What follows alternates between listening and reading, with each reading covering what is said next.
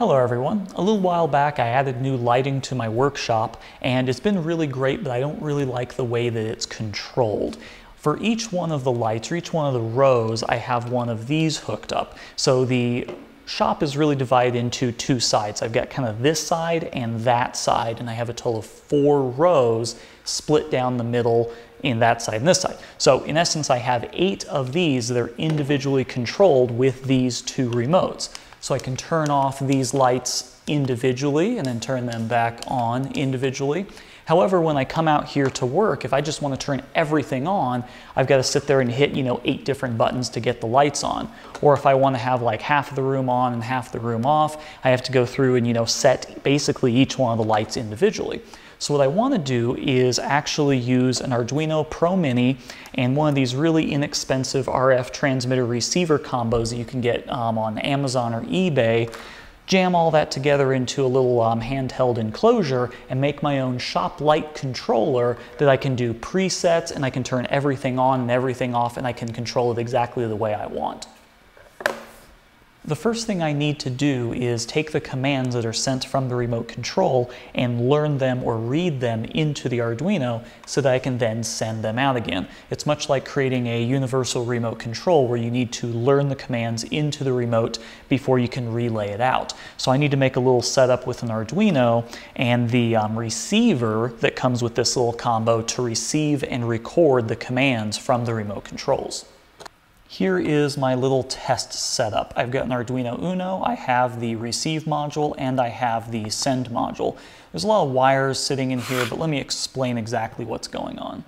You have your send and your receive modules that you get with this little kit, and each one of these has 3 pins that we care about. There's a ground pin, there's the voltage pin, and there's a data pin. There's actually 4 pins on the receiver and only 3 pins on the send module, but we really only care about these 3 pins. And this one is voltage, ground, and data is in the middle. So each one of these I have connected into a common ground that goes back with this green wire to the Arduino, and then the data pin for the receive unit goes to pin 2, and then for the send unit the data pin goes to pin 10. I also have a couple of buttons labeled down here, off and on, and I've set these up to where the off just turns off everything and the on turns on everything. More on that later. But for right now, this little setup will allow us to read in the commands for the remotes, and then we can program the Arduino to then send them out through the send module. So let's see what the code looks like. For the code, I'm using this RC switch library. The first thing you need to do is go ahead and download this and install it in your Arduino IDE. And then once you get that installed, we're just going to go down to examples, RC switch, and then I'm going to select the receiver demo advanced. The advanced is important because it has a couple things that we need from it. So just go ahead and load the advanced, and it looks a little something like this. Notice down here that we've got the MySwitch enable receive on 0, which is interrupt 0, which means pin 2. So that means that your data pin on the receiver needs to be connected into pin 2. The first thing you need to do is just go ahead and upload that to your Arduino. And then once that's done, just open the serial monitor. From here, you just need to press buttons on your remote. So I'm going to press on, and then there is a value. So if I keep pressing different buttons, you can see different values pop up here in the terminal. Now keep in mind, on your remote, both the on and off commands each have their own separate command or separate code to it. So what you want to do is, I'm paying attention to the binary here. You could use decimal, you could use the tri-state, it doesn't really matter, but I'm just caring about the binary for, an arbitrary reason. The other thing you need to pay attention to is your pulse length. My pulse length is 182. That is not the default that is in the code. So if you just use the default code and try and plug in your binary commands, it won't work. You need to change the pulse length. So go ahead and write this down, and then maybe open up a Google Doc or open up Notepad or whatever, and take note of the binary command for both the on and off for everything on your remote controls. Okay, now I have everything recorded in a spreadsheet here. I basically have, like I said, 2 sides of the room, the left side and the right side. So I have all the on commands and all the off commands for both of these remote controls. So we're going to go back into Arduino IDE, and from the examples, select the RC switch, send demo. And that's what this one looks like. Remember before how I said pay attention to the pulse length? You can see that the default here is 320. So we need to remove these comments and then change this to the pulse length of whatever your remote is. Mine was 182. So now that I have that set, I can go back in my document and say, okay, this command was on for the first row of lights on the left-hand side. So I can copy this down into the binary command right down here and just simply copy that in, upload this, and the Arduino will then send a command for that. It's that simple. And keep in mind that this is connected to pin 10. You can change this to pretty much whatever pin you want. So scanning ahead a little bit, if I go to some code here, this is the code that I currently have loaded on the Arduino. I actually start a serial terminal, pin mode 7 and 8. These are the buttons that I have for on and off. I don't have them labeled because I'm lazy. Pin 10 is for the transmit. Set the pulse length 182. And if we go down here to the loop, it simply does a digital read for the on and off. If the on is hit, that's apparently 7, then it does on, and this is all my on commands for all 8 lights, or 8 rows, 1, 2, 3, 4, 5, 6, 7, 8, and I have a delay time set in between each of them, which is a universal. I found out that 1 millisecond is perfectly fine, so I'm just using a 1 millisecond as my delay time. And then I have the off, which basically does the off command for everything. So it's pretty simple. I'm going to change this up a little bit to do presets and some other things, but this is really the basics of the code right here. Okay, now it's time to test everything out. I'm going to go ahead and hit the off since the lights are currently on. And that turned everything off. And then I'm going to go ahead and hit on. So that is working. Next step is to condense all this down and put it inside the enclosure. Here is the enclosure I'm using. This is a soft case from OKW Enclosures. I've used these before. I use this on my logging Geiger counter, and they're pretty nice. And inside you can see that we've got a 9-volt battery holder in the back. So I'll be using a 9-volt for the power. I'm going to be running the Pro Mini in a low power mode, and I estimate I should get like 6 months to a year out of a 9-volt, so I can just swap 9 volts every 6 months. I'm going to use a rechargeable 9-volt, and I have a 9-volt charger against the wall. So that's kind of how everything's going to work. I'm just going to set the transmitter somewhere inside here like that. The Pro Mini is just kind of going to go in the bottom, and I've got 4 buttons.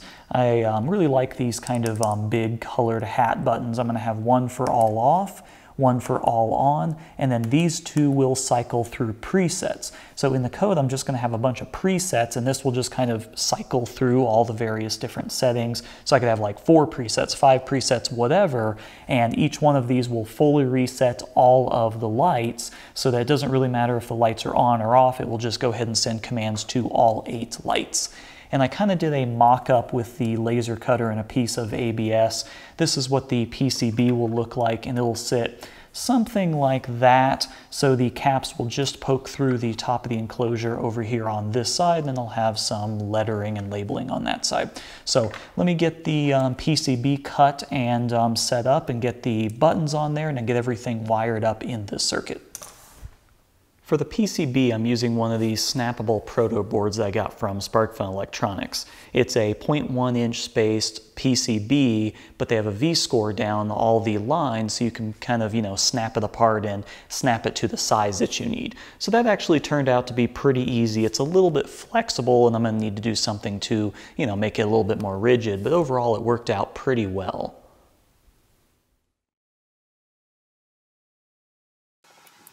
Once I got the PCB snapped to size, I just needed to drill a couple mounting holes in it so that it would mount inside the enclosure, and then I just populated the buttons and started wiring everything up. The wiring was a little bit messy on this. I decided to just hardwire everything directly into the Pro Mini, and for the actual transmitter module I did utilize the headers, and I just used some jumpers that I plugged into the end of it, cut off the other ends, and wired that directly into the Pro Mini. I really wasn't going to be opening this up a lot, so I didn't really care if it had wiring harnesses or anything fancy like that. Here's what it looks like all wired up. I've got the 4 buttons on top. I've got the PCB anchored into the enclosure right there. The transmitter is just kind of floating here, and you can kind of see that they have the antenna wire tucked all around the outside of the case. So it gives me a little bit longer of an antenna wire just by wrapping it around the case. And I'll show you what I did on the underneath side here.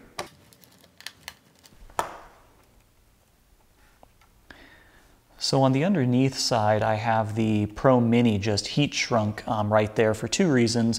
One, just to add a little bit of strain relief for the wires so they don't get bent too much. And secondly, just to protect anything from shorting. So this actually worked out pretty well, just putting some heat shrink around it. And I still have the headers exposed over here, so programming it is pretty easy still. And for the battery, I just have one of these JST connectors that I can plug and plug in. If for whatever reason I want to remove this easily, I can just unplug it right there.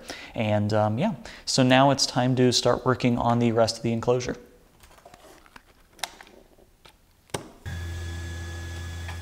I put the enclosure on the CNC machine to cut out an opening for the top so that the buttons could stick through, and I'll end up putting a faceplate over top of this whole thing.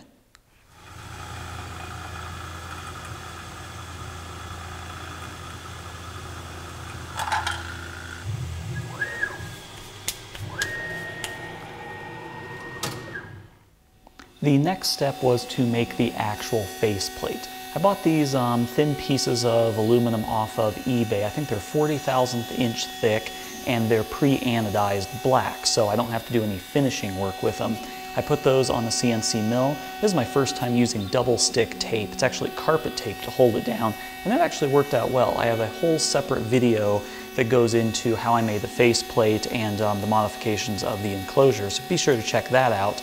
But after that was machined, then I just kind of did a test fit, brought over to the drill press, drilled out the holes so that it fit nicely onto the enclosure, and then I took the faceplate, brought over to the laser cutter, and actually used that to engrave the lettering and labeling on the faceplate. So here is what it looks like all put together. The laser engraving didn't come out as much contrast as I had wanted to, but that's okay. And I also didn't have any black screws, so I had to take some silver screws and spray paint them because they just stuck out too much. So this is what it looks like. The last thing I was wanting to do is open this up, and I have a little connector that I can put in line with the battery, and I can measure the current draw. So I just wanted to see what this draws while running. So let's put a meter in there and measure it. So I have the power connected in through my multimeter. I've got it set to milliamps right here, and we're sitting around 0.1 or 0.09. And if I go over to microamps over here, you can see, yeah, same thing, about 100 microamps, something like that. So this is just on, this isn't transmitting, this isn't doing anything. So if I go ahead and hit the all on command, you can see it jumps to about 7.5 milliamps, something like that. And then the off just to prove it's working. There we go. So the battery I'm using is a 600 milliamp hour 9-volt battery. So if I take 6, divide it by 0.1, I get 6,000. So that's 6,000 hours. If I divide 6,000 by 24, I get 250. So in theory, this will last 250 days or just over 6 months. And that really isn't calculating in the transmitting back and forth. However, you know, in the scheme of things, that's only like a couple seconds here and there in that lifespan of the 6,000. So it should last about 6 months. I'm pretty happy with that. So here is the shop light controller, all finished and functional. I'm pretty happy with how this thing turned out. I now have a way to easily control all the lights out in the shop. Another thing I didn't mention about this enclosure is it has this little handy belt clip on the back that also doubles as a wall mount. There's this little piece that you attach to your wall, and it kind of slides in like a little cradle, and so I'll have this, as soon as you walk into the shop, I'll have this mounted on the wall, but if I ever want to carry it somewhere else, I can just pluck it right off from the wall and carry it anywhere else in the shop. So that's pretty cool. I'm really digging these enclosures. With a few simple modifications, you can make them look really nice. The other thing I wanted to talk about was the low power mode on the Arduino Pro Mini.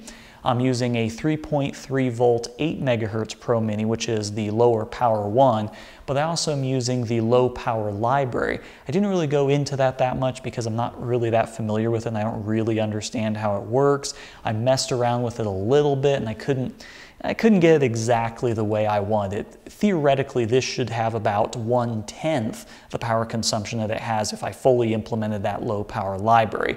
I'm just doing the basic implementation. Another thing that I did is I cut the trace on the LED for the Pro Mini, so there's no LED on this right now, and the LED uses a couple milliamps. So by deleting that and running the low power, that's how I'm getting the low power out of this. So yeah, if you have any questions, post down in the comments. And if you like my videos, please check me out on Facebook, subscribe to my channel, and also check me out on Patreon. Thanks for watching.